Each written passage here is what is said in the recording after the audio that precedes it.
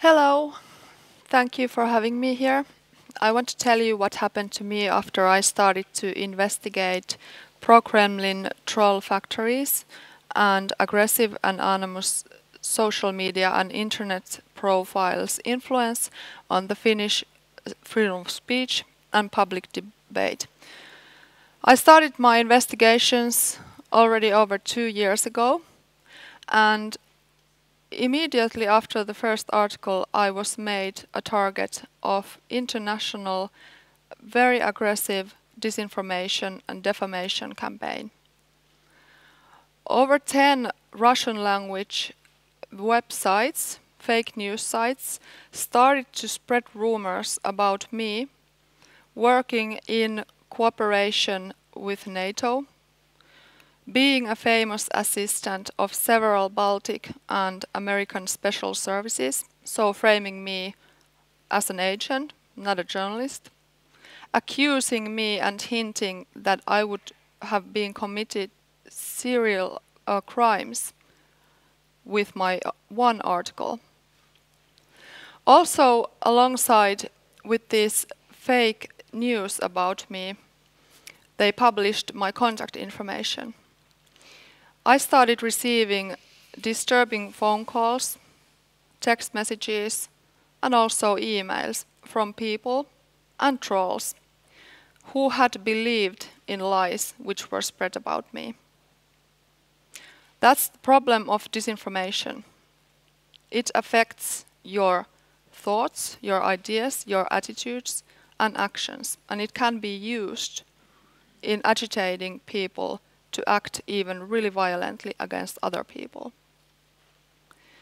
For example, I received a phone call from a Ukrainian number in which there was only sound of firing gun.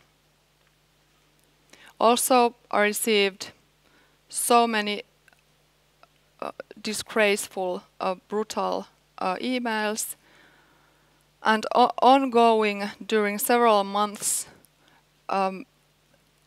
Twitter and Facebook comments, just pure hate speech about me.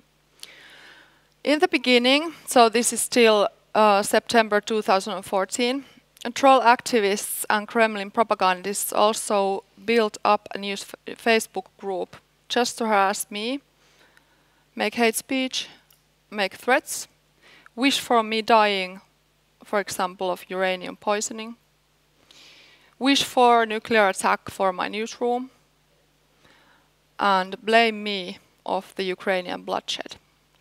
And of course, spread pro-Kremlin propaganda news. At the same time, someone orchestrated on social media a complaints campaign against my employer, the Finnish broadcasting company. In the complaint, again sent to the parliamentary ombudsman, it was claimed that Wiley had committed crimes with one article. Well, I still continued my investigations. I went to visit the St. Petersburg troll factory with my great colleague. We revealed many of their secrets and made articles also in English language. Also, this obviously made the trolls and their bosses really angry. After I published my articles about how trolls are terrorizing Finnish public debate and thus influencing Finnish people's minds and actions, I really started to pay a heavy price. For example, last January, so already over half a year after my articles, troll activists make music smearing me, make YouTube videos in which I'm presented again as some NATO extremist who only has imagined whole phenomenon of Kremlin trolls. Also, I have received a text message from a person who pretended to be my 20 years dead father. The person told me he was observing me. Also, my private life has been under investigations in other ways too. For example, last February, troll activists dig out from old court files that I had received €300 fine for drug use when I was very young. And they made it into horrible hate speech, fake news, claiming that I use drugs, I have brain damage. That's why my troll articles are so crazy, and that I'm also a NATO drug dealer. The problem with all this is that really some people believe in this. Oh, and by the way, my harassment doesn't only restrict in virtual and cyber space. About 1 month ago, Finnish police, who has started investigations on the topic because there are Finnish citizens involved, told publicly that they suspect that someone from inside my own company, the Finnish broadcasting company, would have assisted in stalking me by providing information about my location and my job assignments to the person doing the most of the stalking campaign against me.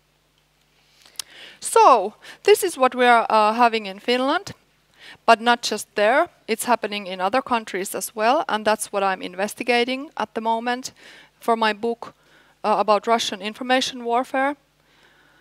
But happy news is that in Finland there are serious development of society happened because of the trolls and propaganda spreaders.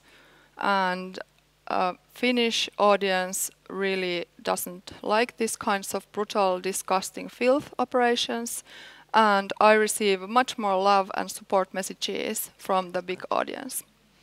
That's very good news. Thank you. Let's clap for that.